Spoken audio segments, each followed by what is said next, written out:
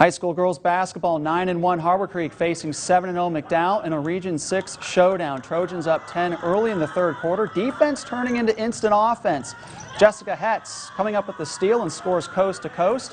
McDowell up 25-13. Huskies respond, going nearly the length of the floor, and it winds up in the hands of Georgia Weber on the left block as she's able to get the finish. More from Harbor Creek. 4 passes without the ball even touching the floor. Samantha Zank with the bucket on the block. It's 25-17 in favor of the Trojans. Lead down to 6 for McDowell late in the third. Hetz with an impressive up and under move plus the foul. Able to get the bucket to drop. Now tied at 34 in the fourth. Kaylin Spano finds Hetz for the basket down low. Trojans back up by 2. McDowell trying to hang on, but Zank with a nice transition for the finish. Huskies staying at it, tying the game back up.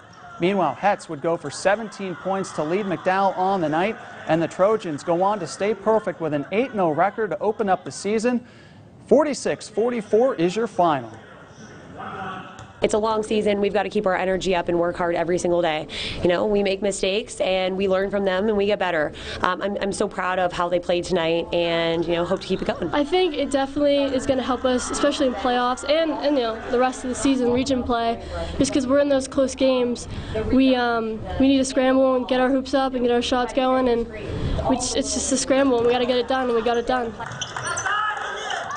Out to West County, Aaron Garrity's Fairview girls home to General McLean. Scoreless in the first. Addie Green finds Hope Garrity, who hits the pull-up jumper. Fairview opening up the game's first 2 points. More from the Tigers. Green to Bree Height.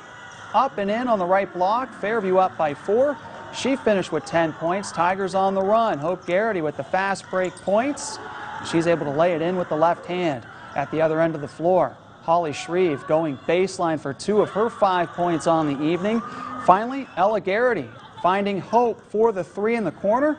She finished with 20 points to lead all scorers, and it's Fairview going on to win this one easily, 51-16.